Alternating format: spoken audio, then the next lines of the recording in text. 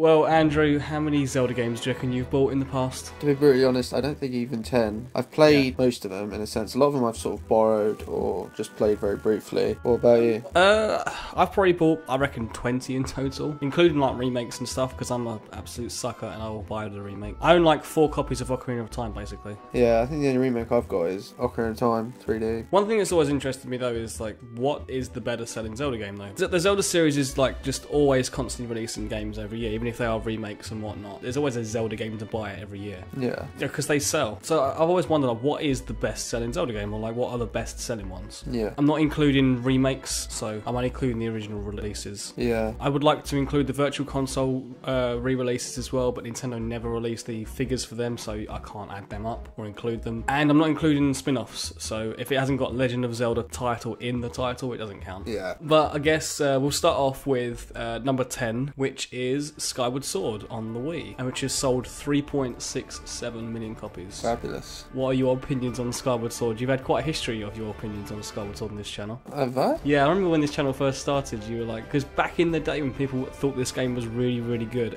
no one said a bad word about this game. Oh, of course, yeah. You were on the troll train. I was, yeah. I wasn't very fond of it. I do remember now. Yeah, I was on that. It's funny how the tables turned, because now people act like, I say the general consensus is that Skyward Sword's a bad Zelda game, which I don't agree with, honestly. Yeah, I don't know what that is all about. Like, I absolutely love it. I think it's a fantastic game. It came out in November 2011. Yeah. I got it as it came out. I think I got it at Christmas that year, and I sort of played it, and I just got bored of it so quickly. I think it was at the time I started college, I was busy, I was doing other stuff. Mainly a case I was preoccupied with other stuff. Maybe I just couldn't get into it as much. Maybe I started getting misled thinking it was bad when actually it wasn't. But then just under a year later I sort of went back to it and I played it start to finish and I absolutely loved it. I thought it's again, I think it's my favourite Zelda game, potentially. Visual style is absolutely gorgeous. Like, I love the combination of the sort of realistic style of Twilight Princess and the cel-shaded style of Wind Waker. Yeah, it's like a melding of the two, really, isn't it? Yeah, it just is really beautiful. Considering the Wii obviously was graphically limited compared to 360 and PS3, I think it was probably an ideal way to go. Yeah, I'd like to see it, what it looks like in HD, like having seen Twilight Princess and Wind Waker remake. Yeah. I'd like to see what Skyward Sword looks like, because I think that would be more visually striking than Twilight Princess in HD. Yeah, the lighting in particular is really beautiful, especially in Skyloft. I just think it would look really nice in HD as well. I guess we move on to number 9, which has sold 3.83 million copies, and that is the original Link's Awakening on Game Boy. That game, I have to be really honest, I have not played it. Yeah, I've not got enough into it to really say one way or the other. I played like the first 2 dungeons, I think. I know it's got like a cult following amongst Zelda fans. Like, there's a small selection of people who like swear by this game as like one of the best in the series. Yeah. To me, it always felt like just a bite-sized Link to the Past, which I guess isn't a bad thing, but I've always preferred Link to the Past personally. The interesting thing is that it got a remake, which was one of the first Zelda games to actually get a remake, which was on the Game Boy Color with Link's Awakening DX, which actually sold 2.2 million. So, and then it also got re-released on the Virtual Console. So I reckon this game's probably sold 6 million plus in total. I've heard just a lot of good things about it. I mean, when I had a Game Boy, it was mostly just Pokemon. I had very little else for it. Sticking with Game Boy, Oracle of Ages and Seasons has sold 3.98 million copies. This has been bundled together, both Oracle of Ages and Seasons, because for some reason I don't think Nintendo ever released the numbers separately. At least I couldn't find anywhere that showed the numbers of these games separately, so they've been bundled together. Yeah. Even though they're not the same game, they're both completely different. But I have played these ones, but Yeah. I don't know which one. I think it was Seasons. A lot of people view them as like Pokemon Red and Blue, you know what I mean, corresponding versions, but I've heard like they're actually completely separate. they share the same assets, but yeah, like they're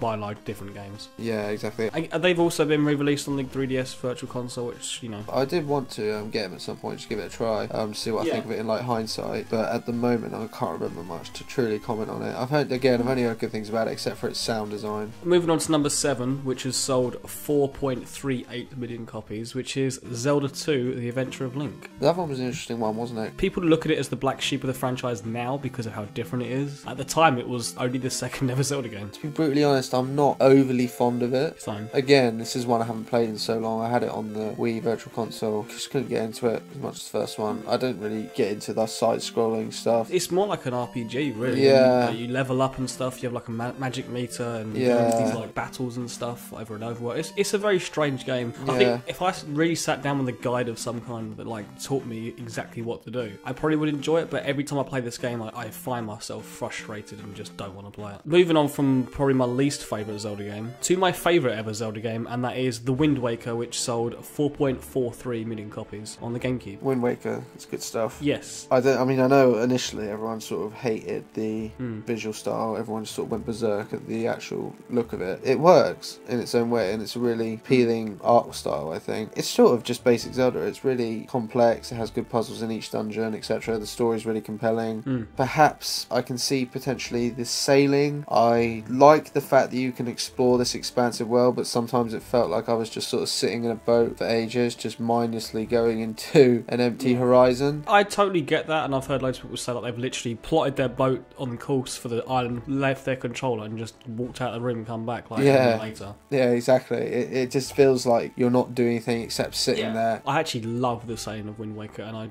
kind of want them to do that similar feeling again of just going and finding these little islands to explore and stuff. There's stuff to do along the way of the sailing, but they're just like outposts, and to people that's just like mindless, like there's no point. But I love just, there's an outpost over there. I wonder what they've got like chests in there. It might have like a... Yeah, that's the thing I do really like, is the fact that you can explore all these different places and you just never know what you'll come across, because some of these places aren't even related to the main story, so it's a case of like choice and consequence. But it's sometimes I think maybe the sea was just a little too big potentially. I do wish there was more to do on the ocean, to be fair. But other than that, no, I love Wind Waker. It's a great game. I haven't played the HD one, but yeah, I was going to actually mention that. Aside from the overemphasis on that bloom lighting, they toned it down, didn't they? I don't know if the initial screenshots they released of that game, it was way too intense. Like ridiculous bloom lighting, and they toned it down the actual game. At number 5 is A Link to the Past with 4.61 million copies. Again, I can't include the Virtual Console because I'm sure that sold again a lot more on the Virtual Console. And there's also the Game Boy Advance re-release, which sold nearly 3 million copies on the GBA. Yeah. Again, I haven't played this in ages. I have it on the Wii Virtual Console. Same. But I never played it when I was younger because I had a Sega when I was younger. I didn't actually ever have a Super Nintendo. Exactly the same here. I was a Sega kid. Yeah, I was all about Sega.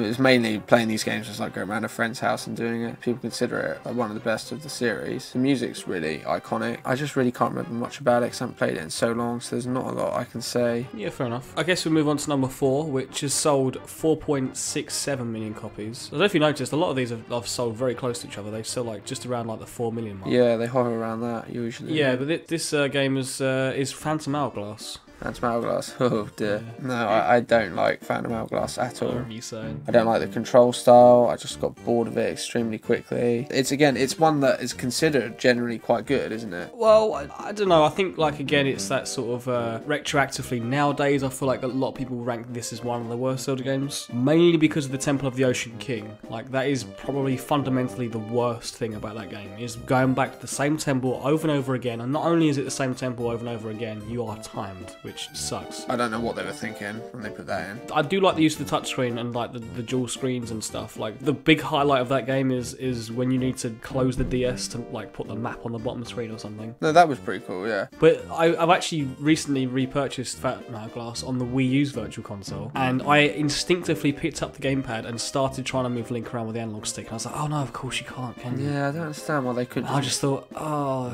imagine that would require work. Yeah. I know when it came out, it was like critically acclaimed, but again, as you say, sort of looking back, a lot of people not fond of it, and I myself just I'm not even going to say that I'm not fond of it. I absolutely hated it.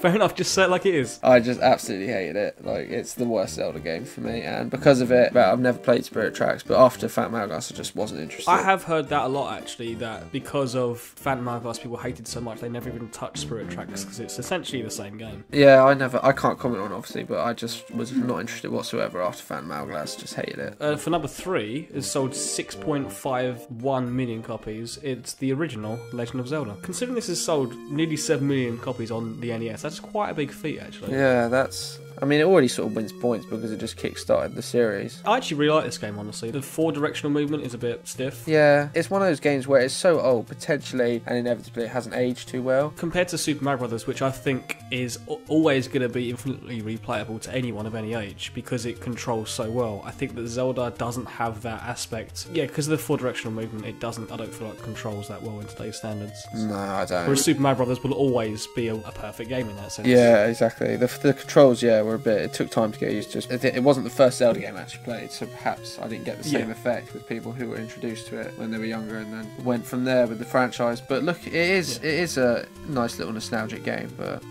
there are some parts of it that maybe haven't aged too well. Okay, well, moving on to number 2, which has sold 7.6 million copies, is Ocarina of Time, which has been re-released about 50 times since. Yeah, you can never say anything bad about this game. People come down you like a ton of bricks, but I mean, brilliant. I love Ocarina of Time. I'm not obviously gonna... It's probably the Zelda game I've replayed the most out of any Zelda game, actually, personally. Again, this was because I didn't have a Nintendo 64 when I was young either. I was PlayStation at that time. Right, yeah. So this was something, again, around a friend's house. I played it fully on the Wii Virtual Console when I was younger, but now if I do replay it, I always play it on my 3DS, because I think the 3DS one is perhaps the definitive version, because the upgraded visuals, the sort of faster sort of frame rate. First of all, the narrative is amazing. The time travel aspect works really well. I mean, I like, in terms of like gameplay, it is, the dungeons are really creative, the puzzles are really thoughtful, boss battles are great. What is your favourite dungeon of that game? Because I replayed it recently, and I always used to love the Forest Temple. I've all of a sudden got a newfound love for the Spirit Temple. Yeah, I really love the music in the Spirit Temple. It's quite eerie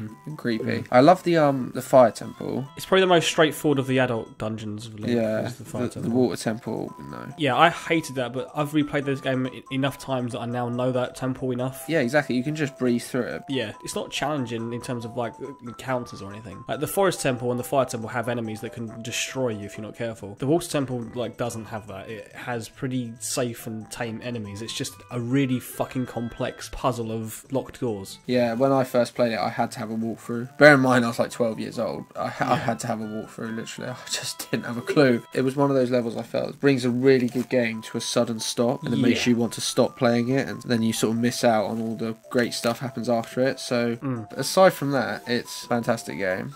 For me, it's like one of the best games ever. I know that like if people think that it's overrated. I still fucking love that game. Yeah, I don't think it's overrated. I think maybe people say that to stand out, but everyone has their opinion. But you know, I love it. We could ramble on about Ocarina of Time all day, actually. At least I could. We'll move on to number 1. I don't know if you've guessed what number 1 will be. By now, I'm starting to think it could be Twilight Princess. You would be correct in saying Twilight Princess, which has sold 8.58 million copies. This is both the Wii and GameCube versions. I believe the Wii has sold just under 8, whereas the GameCube has sold just like under 1 million. And then there's the Wii U re-release now, which I would imagine would probably sell about 1 million. So this game's probably sold like close to 10 million. No, it's my favourite. Actually, did I say Sky? It's really tricky. So I can never decide if Skyward Sword or Twilight Princess is my favourite because I love them both like so much. I love Twilight Princess. In fact, it's probably my top 5 of all time Zelda games. The one thing I don't like about that game, and it's not really that like big deal, is wolf singing. I just hate that, like the howl thing. I like going woo up and down. Like it's just I don't know, just really. It wasn't that great, I suppose. Yeah, I mean Wolf Link in general, I didn't hate it as much as some people did. Yeah, but there were some bits where I just couldn't. Yeah, I like Wolf Link. Like the combat's a lot more limited than Link, obviously, because he only has like 2 attacks, whereas Link has like 50. Yeah, I didn't hate it as much as some people. There were bits where maybe it just got a bit dull and repetitive. So I'm replaying it right now through the Wii U version, and that version, if you're not playing on Hero mode, is the GameCube version, which is the original map layout. That's just something I don't know if I'll be able to do because not only am I so used to the flip perspective. I've replayed the original Wii version so many times. My memory of like the layout of every town of every map is the Wii version. So when I'm going anywhere in the Wii U version, I'm lost as fuck. Yeah, I just walk into walls and think, oh, I'll go the other way. I think the sword controls, obviously, while they're not as perfect as like obviously Skyward Sword built upon it with motion plus and more accuracy. I think Twilight Princess worked well. I mean, it might have just simple waggling, but it had its own appeal in a sense. I remember fucking loving it back in 2006, and that's probably because it was so fresh and so new that like, oh my god, I'm swinging this remote like a sword. Yeah, exactly. I mean, it is dated in a sense. Naturally, it has to be because I mean, it's obviously 10 years old now. Visually as well, I love the realistic style. It's something I do miss genuinely. As much as I will always